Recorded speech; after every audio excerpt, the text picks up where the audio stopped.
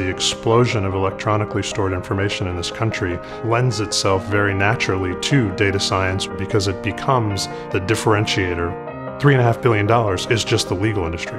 If you think about stepping back from that out into a variety of different industries, I couldn't even begin to imagine how big the market is for data science.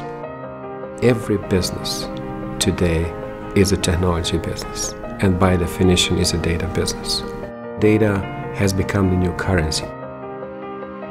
What can we do about it?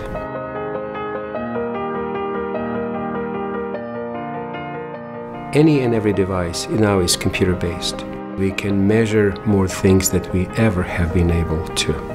Myself as an example, I get up in the morning and I hit my alarm clock, stand on my scale and get in my car and I take off for breakfast. I use a credit card on it, take the Fitbit, drop my kids off at school, put something on Facebook. Take that and multiply it by the population and you can see how we're creating a significant amount of data.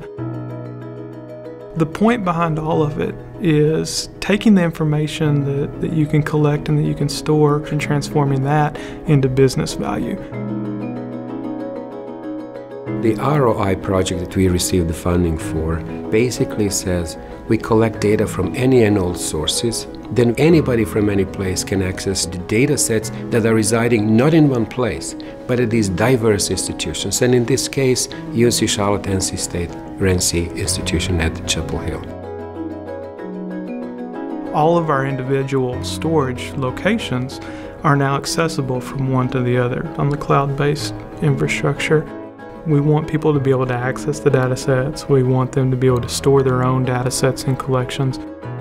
The researchers are now able to start using and taking advantage of that to perform the analytics on the same computers as where the data lives.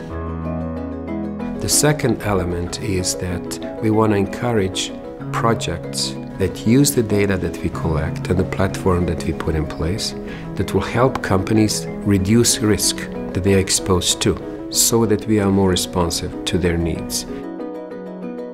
We see that there's an extreme lack of data scientists out there. One of the ways that we've started addressing that is to use these particular projects as on-the-job training, what we consider internship projects.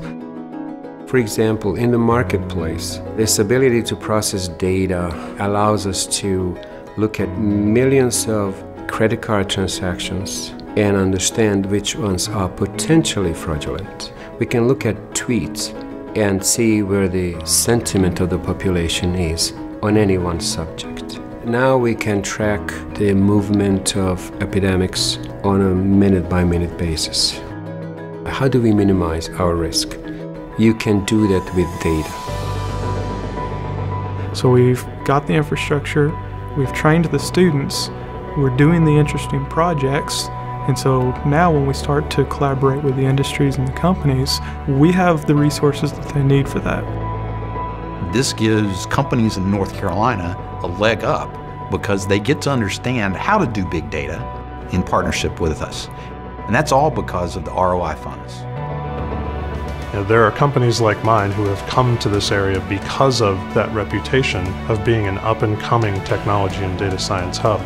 North Carolina right now, with these investments, is at the forefront, but it has to define that as its priority from now on. North Carolina has this opportunity at a high level to become one of those locations when people think of, where do I go to do big data analytics? Let's go to North Carolina.